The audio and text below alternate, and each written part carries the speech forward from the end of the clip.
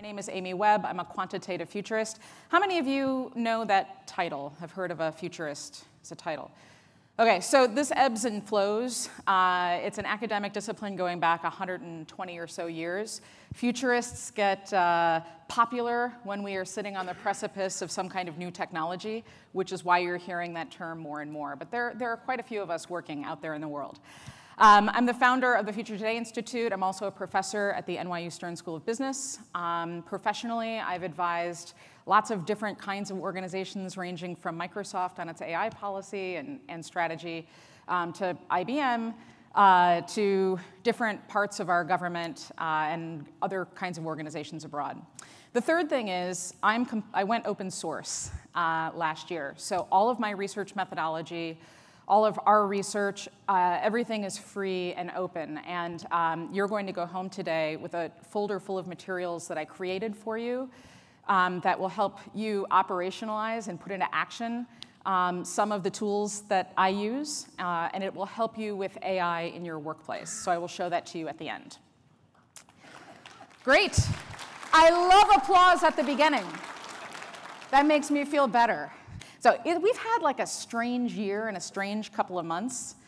So everybody is leaving Washington. I guess now's a good time if you need to buy a house somewhere. Literally, as those two introductions were happening, another person quit. This is the General Counsel of the Federal Trade Commission is gone. And as somebody who lives near Washington, D.C., I can tell you that there are literally ones of people lining up ready to take all of these positions. Everybody is obsessed with Bitcoin. How many of you have been forced to suddenly come up with some kind of Bitcoin training protocol or something? If you haven't, you're going to probably be in that situation soon. Everybody's obsessed with Bitcoin and with cryptocurrencies. And all of a sudden, initial coin offerings, ICOs, are the new IPOs. So everybody is obsessed with Bitcoin. Garrett Camp, who's the chairman of Uber, has recently announced that because Uber is so good at protecting all of our data, they're getting into the crypto business. So they're going to launch their own cryptocurrency. And Kodak, which I know all of us think of when we think of the future, and really thinking long term, Kodak has announced that it's getting into the crypto market as well. So I guess coming to you soon is a blockchain and crypto implementation from Kodak. Toothbrushes have artificial intelligence.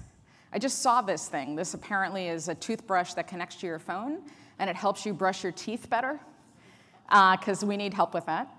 But apparently, we also need help going to the bathroom, because toilets now have AI, too. I'm not making this up. This is a new Kohler product that analyzes you when you go. And automatically, also you can speak to it, just like Alexa, so you can tell it to open up and close the toilet. I guess it listens to, we'll stop there. And of course, we all know that robots are coming for all of our jobs, right? We keep hearing that over and over again. So there are robots now that are baristas. There are robots that can drive trucks. There are robots that can 3D print buildings. And so, we're all feeling pretty anxious about the coming robot apocalypse, but it's not just us humans.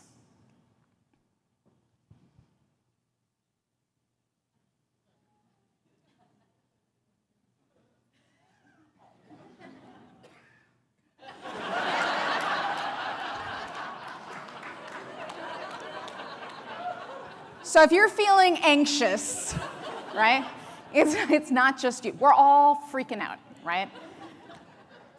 And that's because we're all facing what seems like a really big challenge. And that challenge is that everyday life isn't quite moving at the speed of technology.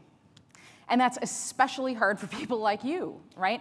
Learning professionals don't just have to sort of keep track of what's happening now. You constantly have to stay ahead of the 8 ball.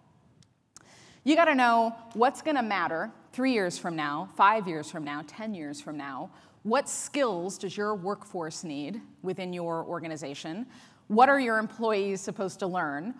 Which technology partners make sense? Do you have to throw everything away once you finally get your learning objectives straightened out? Do you have to throw everything out and start all over again in a couple years when there's new technology on the horizon? So this for you, right, is pretty difficult. And my assumption is that you've probably been feeling a lot like the cat, right? A little anxious about what you're going to be facing as a learning professional over the next several years. So here's what I'm going to do. I want to give you a cognitive roadmap of what I'm going to be sharing with you over the next hour. First, I'm going to talk to you about how to make sense of what seems like constant change. So how do you distinguish between what is an actual trend that you should be paying attention to and what's trendy? We're going to take a deep dive into AI. You're going to hear what it really is, what it's not, and what you should be paying attention to, and most importantly, how it impacts all of the work that you do as a learning professional. In that process, I'm going to make you very excited, and then you're going to feel absolutely horrible. You will be horrified. You will wonder how soon the bar opens so that you can get a drink, but then there's redemption. I'm going to offer you some ideas on how we can fix the future going forward. And as I mentioned, I've put together this big folder full of resources for you to take home. So with that, how do we distinguish between what's a flash in the pan and what actually matters going forward? How many of you remember Foursquare? Many, many, many years ago. When was the last time anybody checked in on Foursquare? Right. So this was a big deal in the learning community, especially at colleges and at certain workplaces. Everybody was really excited about those merit badges, getting custom merit badges and checking in. And it turns out that sort of got really exciting and everybody thought about it, and then it sort of went away. The merit badge was trendy. The real trend worth paying attention to was much more complicated. It was location-based services and deep linking within our phones, but that's much harder. It was the badge, the shiny object, right, that captured everybody's attention. And once it went away, everybody sort of stopped paying attention. So it turns out that real tech trends, the kinds of stuff you should be paying attention to, they share 4 common characteristics. And again, I've already taken notes on all of this for you, so you're gonna have this later. But the 4 characteristics are, first, they're driven by basic human needs. So brand new technology doesn't just pop up overnight for no reason. It comes because it's in response to us. 2, tech trends are timely, but they persist over very long periods of time. 3, tech trends evolve as they emerge. So they don't just pop up out of nowhere and then sort of slide away again. And 4th, the kinds of stuff you need to be paying attention to have lots of dependencies and multiple points of convergence. So they tend to they emerge as what seem to be unconnectable dots, usually from the fringes. And with some time, they start to have these points of convergence, and that's where we see real movement taking place as they move to the mainstream. The kinds of tech trends that, as learning professionals, you all need to be paying attention to are really hard to encapsulate in buzzwords. So, if somebody gives you a list of 10 cool, trendy-sounding things, and that's what you should start building some of your learning objectives and things around, you need to take a deeper look to make sure that those just aren't flashes in the pan. And the problem is that when you're confronted, oftentimes, with a real emerging tech trend for the very first time, it may not seem important, especially in the year 2018 when we have all of these other crazy distractions happening around us at all times. And that's why so many organizations get this wrong. And so many senior leaders miss huge technological changes happening in real time right before their eyes. They miss it because they're not able to pay attention in the right way. It's what I like to call the learning and acknowledgement cycle of doom. So this is what happens within organizations. So for the most part, your senior leaders they'll start by saying, I don't know what you're talking about, never heard it. With a little bit more time passing, fine, I've heard what this thing is, but it's dangerous, it's frivolity, it's novelty. With a bit more time, right, fine, I get what this is, but I don't see how this is relevant to our business. And even then they say it's not something we ought to be focusing on strategically. Finally, with some more time and some more movement, I see how this is useful to my business. A little bit more time passes. It's part of our daily routine. Our workforce is using this all of the time. Our customer base is using this all of the time. To finally, damn it, how did we miss this? right? This is what happened to BlackBerry. BlackBerry kept ignoring the signals, and the signals, by the way, were everywhere. So I couldn't have told you that Apple was going to launch a phone, but I absolutely could have told you that we were going to transform, and transition away from using our mobile devices just as secondary outputs for our office work, like email and calendar, and that we would be using these things for entertainment purposes. The buttons would probably go away. The screens would probably get bigger. We had all of that analysis done. BlackBerry found out, the CEO of BlackBerry found out about the iPhone the same day I did. We both were watching television, and he saw the commercial. Right? So that's what happens when you get caught up in this cycle of doom. But in reality, what I tend to see happening with a lot of the organizations that I observe is that the senior leadership goes from, I've never heard of it, to fine, I get it, to entropy, right? Well, let's just keep doing what we've always done. Or more recently, I've never heard of it, shit, we need to launch a cryptocurrency, right? Which then leads to you hearing about it, drop what you're doing, develop Bitcoin training for all of our employees, and we'll need it on Tuesday. So thanks a bunch. I know you've never been in that situation before. So in order to escape this cycle of doom, you have to both identify real tech trends, the stuff that's worth your paying attention to, and then you have to track the evolution of that all the time. And so part of a way to do that is we have this annual report, which I'm giving to you. It has 200, it's enormous. So this thing just launched last week. It's the 11th annual edition of this report, which has now been seen 6 million cumulative times. But it has 225 emerging tech trends across 20 industries. And the reason for this is because organizations get stuck when they're trying to figure out their own future. They tend to only look at a singular technology or people maybe very slightly adjacent to their organizations. But you really do have to look far outside of the work that you're doing, especially all of you. If you're trying to prepare the workforce of tomorrow and your own workforce for tomorrow, you have to be paying attention to lots of different things at once because there are so many dependencies, right? And as I mentioned, I've got a copy of all of this for you. But one of the ways that we do this, and I would encourage you to do this and to train your employees to do this, is to look at the future through myriad different sources of change. So the way that we do this work is to look at the future of everything, every technology, through the lenses of wealth distribution and education and government and politics and so forth and so on, these 10 major sources of change.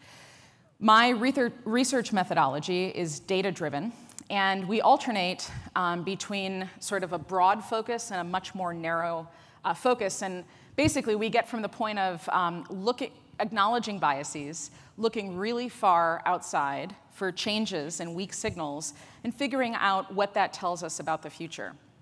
So it's quantitative and qualitative data. We identify weak signals at the fringe. We analyze patterns in order to spot emerging trends.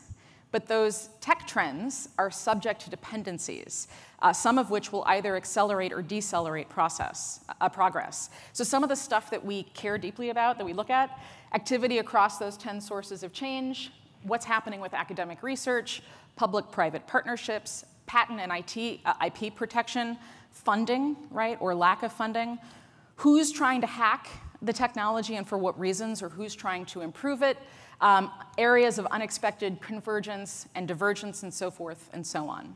Now, the end of the process is not trends. We're not just trying to identify the trends. The whole point of this is to figure out what we think is coming. And as a futurist, I don't make predictions. That's not the point of my work. The point of my work is to better understand, given what we know to be true today, where are the likely directions that we're headed, and what would cause those realities to exist, so that we can make better decisions. So we use tech trends to build models for possible, plausible, and probable future scenarios. And then we calculate risk, right? Risk and opportunity. What are the second, third, fourth, fifth order implications? And we figure out the future way in advance so that leaders can make better strategic decisions in the present. So that's the point of all of this. But knowing the tech trends isn't enough. You have to look for connections between them. So you sort of see nodes of activity and then try to make sense of what do those nodes mean once you connect them together. So for example, there's so many companies now trying to get into the blockchain market and trying to get into the crypto market. If I was Uber and I was serious about doing this, I wouldn't just research, blockchain and Bitcoin. There's a lot more that they would have to be paying attention to. This is just a fraction of the landscape. So they would have to be looking at things like the availability of compute power, because it takes a lot of energy and power to mine cryptocurrencies, which means they have to pay attention to the power supply market in the United States. They should be paying attention to what's happening in China. There's a lot of regulatory issues that they have to look at, including this huge new sweeping privacy regulation that's coming out in Europe in May called the GDPR. They would have to look at changes to the electrical grid, security of the infrastructure and electrical grid, AI, distributed ledgers. I could go on and on and on, and this is just a fraction. So this is just a reminder to you that as you're preparing your own workforce and as you're thinking about the future, you really do have to focus on many different things in the connection between those areas of movement. And the whole point of this is, we make these connections between emerging tech trends so that we can escape that cycle of doom. And if you're able to do it, here's what it looks like instead, right? I've never heard of it. We're going to do some dedicated research. We're going to calculate the timing. We're going to come up with, we're going to have the first mover advantage. That will help us inform our strategy, which will then motivate and engage our workforce, which will allow us to develop new talent. It'll allow us to create leadership training. It'll allow us to have workshops. We'll be able to train the entire workforce, including our senior leadership, which will lead to sustainable growth, right? That's what we're really after. Your job isn't just to train people today. Your job is to track emerging trends and anticipate what skills are going to be necessary in the near future. And you've got to develop your curricula and your training materials, your experiential learning opportunities, and your capabilities in the present. And you've got to do all of this just as we enter the age of AI, right, which is going to fundamentally alter basically all of human life on Earth. So, no big deal. Right, totally not a problem. So, with that introduction, I'm now going to walk you through what's actually happening in AI and what you really need to know going forward. And I'm going to show you how to make connections between some of the trends within the AI landscape that we're seeing and the learning landscape where you operate. And I'm also going to show you some plausible scenarios for the near future where, given what we know to be true today, we are probably headed. So one of the big key findings from all of the work that we've just published in our annual report is that, and this maybe doesn't come as a surprise, artificial intelligence is already here. It just didn't show up the way that we expected it to. Most of the tech trends this year touch AI in some way. There are 27 emerging trends that have to do with AI itself. So this is a big chunk of the report and of things that we're paying attention to. So I want to walk you through some of those. But first, let's sort of level the playing field. You use artificial intelligence every single day. You wouldn't have been able to get here without it. It's artificial narrow intelligence, or ANI. So the ANI is when a system can perform a single task that's narrow in scope, just as good or better than we humans can. That's ANI. And we are surrounded by it. If you drive a car, and it's a newish car, the fuel injection, the anti-lock brakes, examples of those are ANI. Your email spam filter. How many of you use Gmail, and now you've got that autocomplete on your mobile, right? It'll automatically answer. That's artificial narrow intelligence. It's reading your message and using predictive analytics to figure out what you would likely want to say back. Your travel to get here was all part of the AI ecosystem. So airlines use ANI, the ticketing systems, the security systems that TSA uses. When you go through the scatter shot detection at security, and you have to put your arms up like this if you're not TSA pre, that is not actually taking an X-ray. It's using artificial narrow intelligence to look for anomalies. So when you do this, is there something on your body that doesn't match what every other body looks like? That's ANI. the learning technologies that a lot of you are using, adaptive instruction, personalized content, again, these are examples of artificial narrow intelligence, ANI. So at this point, you may be thinking, right? Come on, lady. Like, I know about artificial intelligence. I've been watching movies. It was supposed to look like this, right? Or if you're a little younger, Skynet, right? It's here. We just don't know about it. Or maybe Westworld, the greatest show ever in the history of humanity. That's what I thought artificial intelligence, is. What's going on? What's going on is that artificial intelligence has been in development for hundreds of years.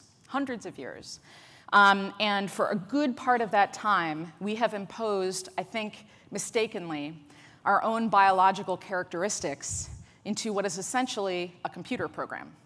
And as a result of that, our expectations, based on what we've seen and read in popular culture, for what AI is, doesn't mesh at all with what ANI has become. Which is why there's so much debate. Right? And this is such a polarizing topic. And it seems like every day, somebody like Mark Zuckerberg is telling you, no, your data is fine. We might have made a mistake, tiny little mistake there. But data is fine, AI is fine, AI is going to save us all. My favorite line so far that I've heard is that once artificial intelligence is really here and we no longer have to work because the robots have taken our jobs, and we have universal basic income, so we all have money, we're all going to go back to school and become very, very cultured people, right? That makes absolute sense, right? I can totally see, that doesn't make any, this is sarcasm, but the other part was true. Right, so anyhow, according to Mark Zuckerberg, artificial intelligence is going to save the day, and we're all going to be very, very happy humans. Elon Musk, on the other hand, right, will tell us that artificial intelligence is going to kill us all. Killer robots are coming to get us, killer weapons, like it must be stopped, from the guy who's helping to build the ecosystem. So when it comes to AI, there's a tremendous amount of misplaced optimism and fear, and this trickles into your organizations. AI has become shorthand for automating things, automating tasks. And the challenge is that when you have senior leadership who have a fundamental misunderstanding of what AI can and cannot do, you wind up being charged then with implementing strategies and preparing a workforce, in a way that doesn't necessarily mesh with reality. And the thing is that AI is not trendy. I mean, it's trendy to talk about it, but AI is not trendy, and it's actually not a tech trend itself. It represents the next era of computing. This is really, really important because we are now shifting into a situation where we interface with machines, machines interface with each other, and the entire sort of the foundational layer for what comes next is currently being built, and to some extent, it's being built with our data. So the first era of computing was tabulation. The second era was programmable systems. That's what we've all been using up until very recently. The third era is artificial intelligence. ANI is only the beginning. So I want to walk you through some trend clusters in the space and show you how they connect to each other and how they connect back to you. Starting with digital assistants, right? So this is everywhere. How many of you have an Alexa? A lot of you. How many of you talk to Siri? Anybody talk to, poor Bixby. Does anybody actually use Bixby? Oh, Bixby's rough. Bixby is the Samsung digital assistant who's not useful. But digital assistants are ubiquitous, right? So Microsoft has Cortana, there's Amazon Alexa, there's Google, there's Siri, and there's poor, sad Bixby who doesn't work. But basically, we have all become sort of accustomed now to having conversations, not just with our mobile devices, but with all kinds of different machines. And some of the modeling that I've done shows that within the next 10 years, we are going to be having more and more conversations with machines, that the basic interface that we use to connect with computers won't be with our fingers, right, looking at a screen, but will be with our voices, so talking back and forth. About 50% of all Americans who interact with computers regularly are going to be doing so using primarily their voices by the year 2021. I could be wrong. That's what my model shows now, based on the data that I have. But if this bears fruit, right, that signals something to us about how differently you'll need to be thinking about how you work with your employees and train your employees and what their expectations are going to be. So how does this affect you? I think we're probably moving into an era of conversational learning. So rather than employees, looking at maybe a digital version of the training manual or going through different types of exercises to acquire new skills, using a standard computer terminal or whatever you're currently using, that will slowly start to become replaced through conversational learning. So me, let's say, talking to Alexa and learning in that way. One of the other trends in this space has to do with deep learning for machine reading comprehension, which I know sounds a little technical, but let me sort of break this down for you. Right now, if you go to Google and you type in, what is a deep neural network, the best that Google can do is give you a bunch of links, right? And the way that it does that is it's looking for metadata and keywords, and it's using some ANI to surface web pages where you might be able to find that answer, but it doesn't actually give you the answer. This is important because if we are moving into a future where we're mostly talking to machines, a machine isn't going to just read out the URLs and ask us if we want to go visit a page, right? If we ask a machine a question, our expectation is that it's going to give us the answer. So this is, the reason that this is important, and a lot of research right now is being done, at Google, between Microsoft and Stanford, all these different places, is because it lays the groundwork for all of our future conversations with machines in multiple languages. So it would allow us to do something. So this is my kitchen, which is full of technology. But let me show you what this future looks like. Alexa, what is a deep neural network? Neural network, a form of artificial intelligence based upon hierarchy. So the reason that Alexa can do that is because of this kind of technology. And now you might be saying to yourself, OK, listen, we just heard about all these crazy data breaches. I don't feel safe even using Facebook. So what makes you think that I'm willing to, we're all going to just be happy talking to Alexa, right? And we're going to feel safe and secure.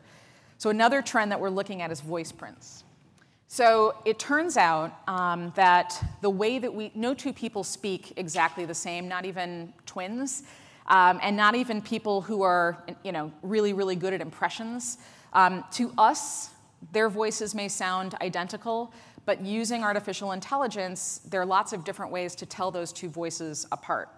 And it turns out, just like we each have a fingerprint, we have a unique voice print that divulges not just exactly who we are, but technologists are able to extract things like how old I am, what my emotional state is, whether or not I've maybe just had a stroke, right? Or if maybe I don't even know that, what my overall health is like. So they're both able to identify who I am, but other qualities about me. And this is kind of interesting. Using a voice print, there's a lot of other data that gets collected. So for example, you could use artificial intelligence and a recording of me speaking right now to determine what size of the room we're all sitting in, what material these walls are made out of, about how many people are in the room because of how the sound travels.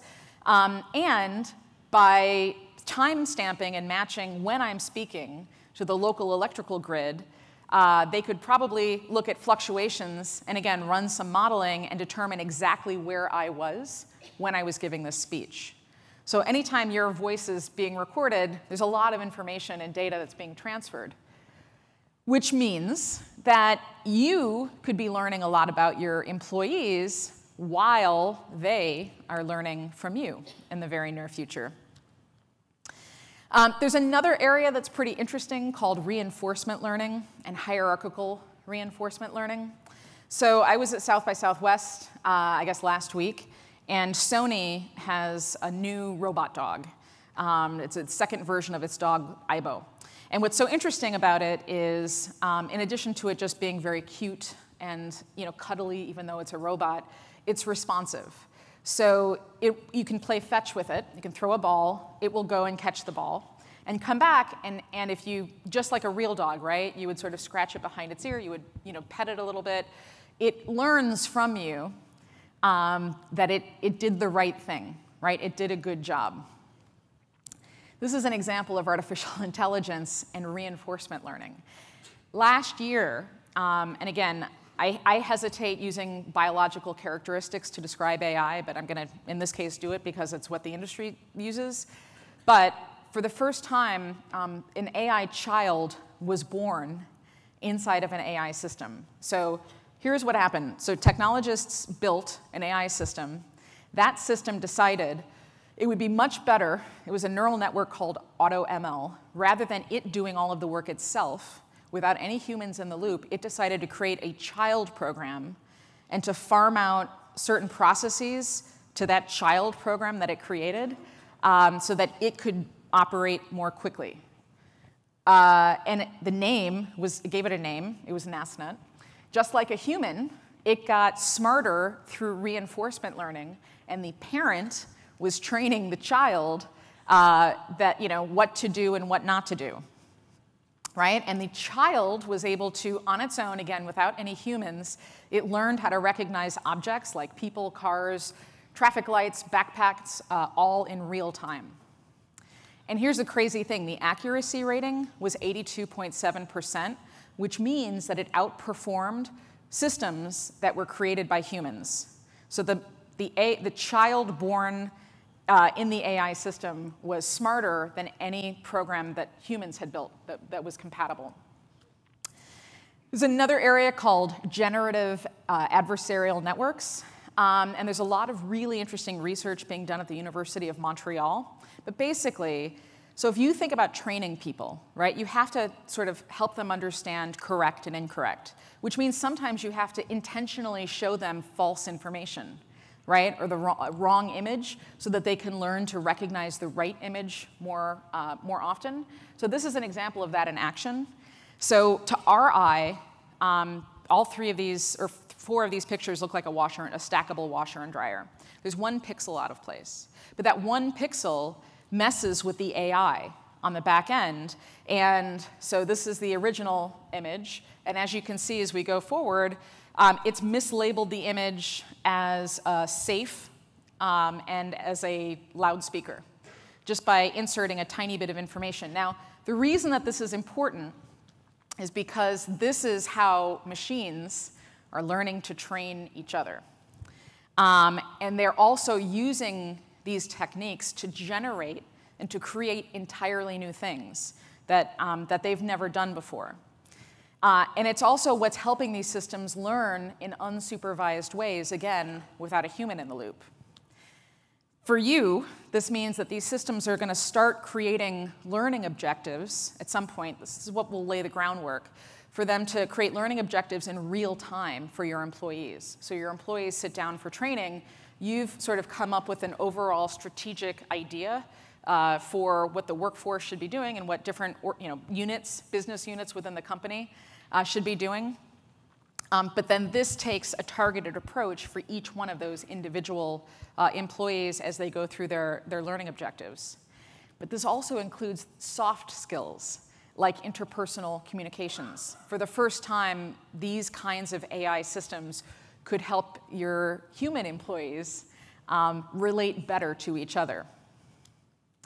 There's also something called multitask learning, which is really interesting. The high watermark for artificial intelligence development, for the developmental track, has always involved playing and winning games.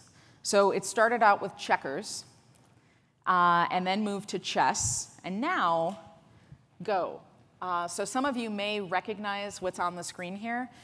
This is one of the grandmasters of Go, losing in a 5th round to Google's DeepMind AlphaGo algorithm. And it was an incredible emotional moment. And the reason why this was so important is because chess is a perfect information game. So is Go, but Go is like exponentially more challenging. There are many, many more moves. You can't just use math and basic strategy to brute force your way through a game. It requires intuition and creativity. And so when this happened, it sort of sent these shockwaves throughout the AI ecosystem. But then it turns out that the system was a lot smarter than everybody gave it credit for. Because it turned out that AI was a computer program that couldn't just think, it could actually outlearn humans. And the way that it was doing this was sort of modeled on the Karate Kid. So some of you who are my age or older will remember seeing this movie. Remember the wax on, wax off, right? So at the beginning of this movie, Daniel-san, spends the day at Mr. Miyage's house, ostensibly learning karate. But Mr. Miyage first has a bunch of housework he wants him to do, which involves waxing and painting. What was the other one? It was paint up, paint down, wax on, wax off. Sand the floor. That's right, sand the floor, right? And so he's pissed at the end of the day, right? Mr. Miyage, like, he doesn't know any karate. Mr. Miyage comes out, Daniel's complaining to him, and Mr. Miyage throws a punch, and then miraculously, Daniel suddenly is now a karate master. Which, you know, it worked for the movie. However, it actually works in the real world when it comes to computers. So it's this learning idea that is where we're at right now. So rather than having a human instruct a system on exactly what to do and how to do it, so this AlphaGo program, it beat all the humans. It was demoralizing, right? There was nobody left to play. And so the engineers said, OK, we're going to retire it, because this is not doing anybody any good. But then they decided to re-release the program. And rather than doing the supervised training with humans, instead, the protocol was figure out what Go is, then learn how to play it, and then see if you can, you know, achieve this benchmark. And they didn't have humans in the loop. And the system was able to do this in 40 days. So in 40 days, it figured out what Go was, it learned how to play it, and it was playing as good as it had before retiring, beating all the humans. But because of multitask learning and some of these other things that I've talked to you about, something weird happened. So once it got as good as it was before, they let the system keep going. And what happened was that it took only 70 hours for it to transform from playing at the same level as it was playing at before to suddenly playing at a superhuman level, to a point where nobody could even comprehend how the system was beating this, you know, winning over and over and over again. And as it turns out, Google's AI is now, again, creating its own machine learning code better than the researchers who created it to begin with. And what I find interesting about artificial intelligence is that from the very beginning, in order for AI to succeed, humans have to lose, right? And that puts what I'm about to show you into, this is the scary part, so here we go, into some perspective, right? So another big trend has to do with teaching AI systems pattern recognition. And again, remember, the systems are now starting to teach themselves. We've been asking machines to study and to learn from us humans, right? So that we can have this amazing automated future that we all think is coming. So this was a project in Japan. And before everybody knew that it was a project, all they knew was that there was this new superstar singer named Eguchi Aimi. Eguchi Aimi was part of a mega band called AKB48. I used to live in Japan for many, many years, so this is a strange thing for Americans. It's not so strange there. So this was a singing group that had 48 members. And they all dressed up like schoolgirls, so there's like a whole other piece of this that's, you know. So she becomes the 49th member. People are obsessed with her. They cannot get enough of her. She's on commercials. She's on the cover of magazines. Like, there are newscasters talking about her. You know, she was like the Jennifer Aniston, you know, of Japan during Jennifer Aniston's Friends, you know, fame. And yeah, so it turns out she wasn't real. She was totally computer generated. It was using AI.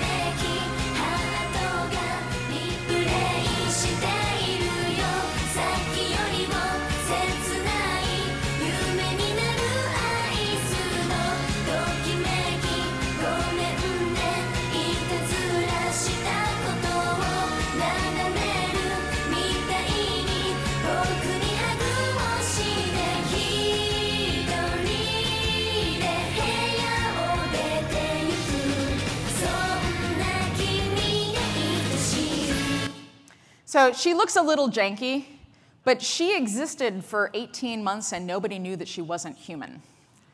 And it wasn't like a creative studio that determined what she should look like.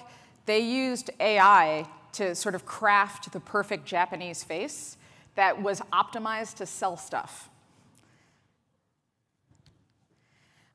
So we're also training, so we're pattern recognition, right? So we've been training deep neural nets to recognize sexuality simply by looking at our faces. This is a now widely discredited academic study, but it was only discredited because, well, you'll see why.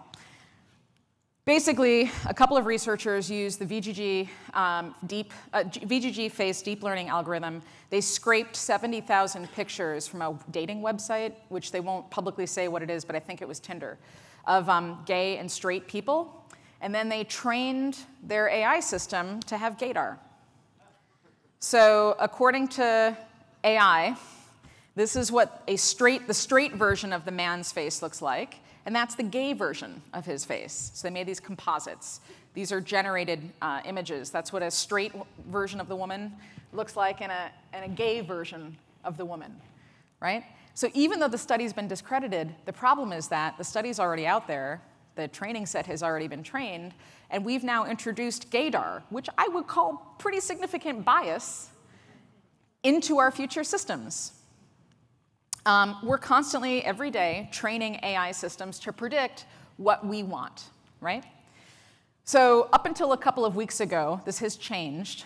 The system got fixed. But up until a couple of weeks ago, if you had typed in CEO to Google Images, does anybody know who the first woman is that popped up? I bet you don't think it was CEO Barbie.